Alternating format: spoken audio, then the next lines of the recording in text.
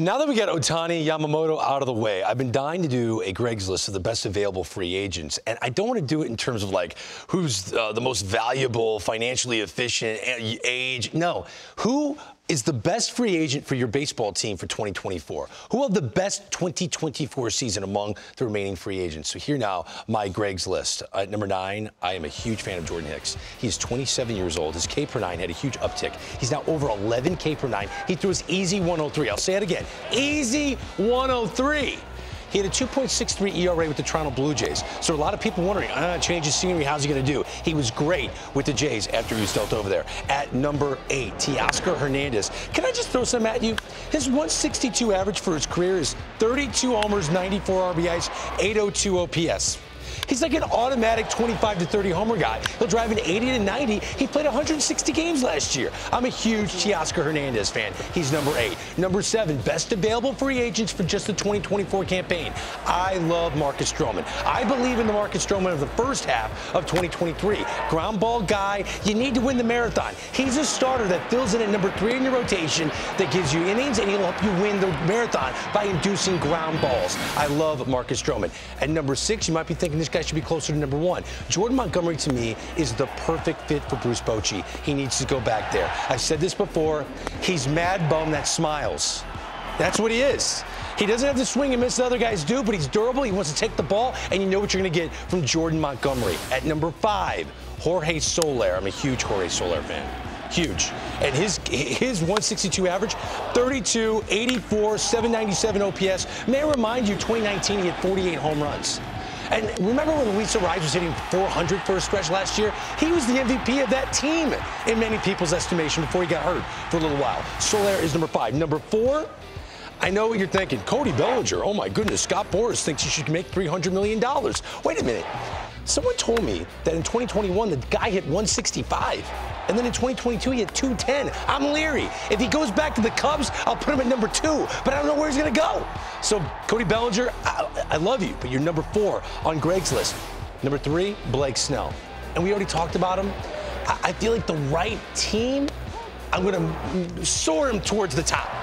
I don't think the Yankees are the fit. I don't think the Mets are the fit. I think Blake Snell has a certain philosophy that team has to embrace. If they let him be him, he'll be great. He's number 3. This is a list of the best players for 2024.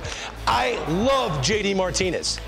And sneaky Hall of Fame highway guy. I'm just going to say that, okay? He's age 36-year season, 162 average, 34 homers, 107 RBIs, 894 OPS, All-Star 5 out of the last 6 years.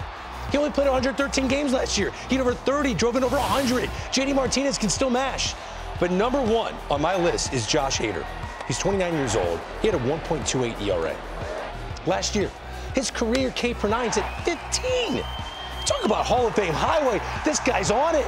Josh Hader is the number 1 free agent available, in my humble opinion, in terms of how you're going to impact the 2024 campaign. Now, I always want to give the real baseball experts here a chance to, argue with my list, or maybe did I leave anyone out that you think should be on that? Yes, you did. Who? Great list, Greg. Awesome. Thank you. I love I love it. Love what you put out there. But you forgot a guy who is durable, who's important, that can play so many positions, flexible, but he shows up, he posts. Whit Merrifield. Okay. We should be talking about him. And matter of fact, the Blue Jays could have did himself a little bit more justice in making sure he was out there during the playoffs a little bit more, is that you need his type of at-bats. Let's just take a look right here. Oh, you didn't know Whit Merrifield? Not the biggest guy, but guess what? He can man first base as well. He shows so much versatility, so many things he can do on the baseball field. Second base as well, he can hold it down. And you look at, starts by position. 718 starts at second base, 181 in right field, 119 in left, 88 in center, 15 at first, and third at sixth. The only place he hasn't played on the diamond is short. But this is a guy, if your starting second baseman goes down, your starting left field goes down, you need to give a guy a blow. He will post every single day. You look at his games played since 2018, and look at the guys in front of him. Freddie Freeman, 859. Marcus Semien, 859. Paul Goldschmidt, 840. Matt Olson, 829. And after that, Whit Merrifield at 826. You want a guy who's going to show up, he's going to post, he's going to play, and he's selfless. He'll do whatever he needs to do for the team. He's a great teammate. All you hear is amazing things about him as a clubhouse guy. Whit Merrifield's a guy that you definitely left off this list, and he's a North Carolina boy. You know North Carolina people. Yeah. Just good. You have an allegiance. Just good people. Have a little bit of allegiance. But again, watch him run it down in center field. There's not much he can do. And we didn't even show, I just wanted to show defense because I'm a defensive guy, right? I made a lot of money playing defense. But we didn't even show his ability to steal a bag when you need it. He can steal a bag whenever you need it. One of the best base stealers in our game, even now at his age. Whit Merrifield needs a lot of love, and he's going to make somebody extremely good going into 2020. I really did think about Whit Merrifield. Thought about it. Truly did. Not hard enough. But he's a super utility guy now. He plays all over the time. I love that about him. The other guys are like middle of the order-ish kind of bats. But guess what? A lot of injury on some of you got a lot of guys with injury history on that list. Just 2024. I'm thinking just 2020. Did I miss anybody in your I think you did. I'm going to go to the other end of the spectrum. This is not a defensive guy. We're not thinking defense here. Okay. This guy mashes, okay? He mashes. And the reason you left him off, probably because, look, his last year, 23, wasn't his best. That said, if you need someone to show up, you need someone left-handed who can hit a righty, who can put the ball out of the ballpark, this is your guy. Jock Peterson, for the Giants, in a huge ballpark, has done very well the last couple of years in San Francisco. And to me, when you're talking about you need a DH, you need a left-handed DH, someone with power, I'm thinking the Toronto Blue Jays. I'm thinking there's a lot of other teams out there that could use a guy like Jock Peterson. This is your guy that's going to show up and do it not just during the regular season, but this is one of the best postseason clutch hitters you're right. we have seen, especially in recent memory.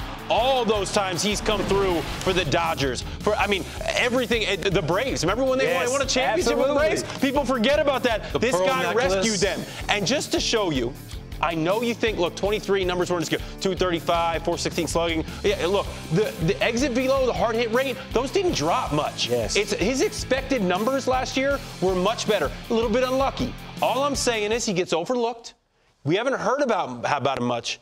This is a guy who's going to have a big impact on a team that can potentially. Is he a full-time DH at this stage of his career? Yes, he is. Okay. And now look, you can put him in the outfield, but he's not a great outfielder. Okay. He's not Cameron Maybin. He's going to mash. He's going in the big moments. I hear you. And he's going to wear his little pearl necklace. Young jog. Josh Hader being number one, you guys didn't argue with that.